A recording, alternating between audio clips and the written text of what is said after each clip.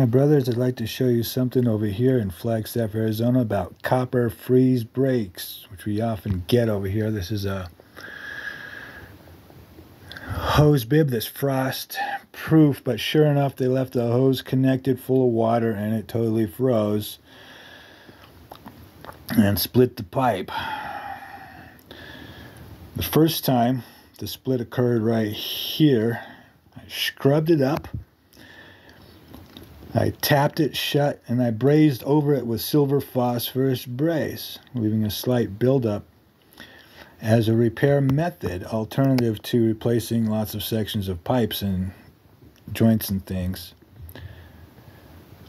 And this second time this occurred, the repair proved strong and sturdy. Lo and behold, though, it's still, of course, broke.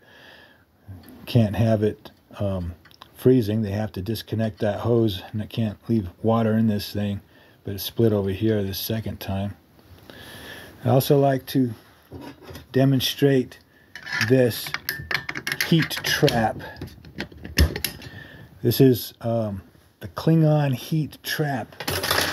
It's a piece of sheet metal with its edges feathered in. With it holds the heat in, and we can scoot our torch all the way around the joint. Just spin that trap as we travel along, and with a map torch with a pencil tip, we can get that pipe hot enough to braze without the complexity of the oxygen acetylene torch, even though the oxygen acetylene torch is so much hotter, handier, nicer.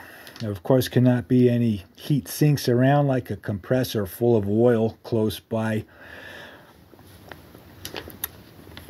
Got to be out of the wind. No airflow up and down through the pipe, so the end should be lightly capped off. And it's helpful to have the pipe possibly in the horizontal. There we go. God bless you.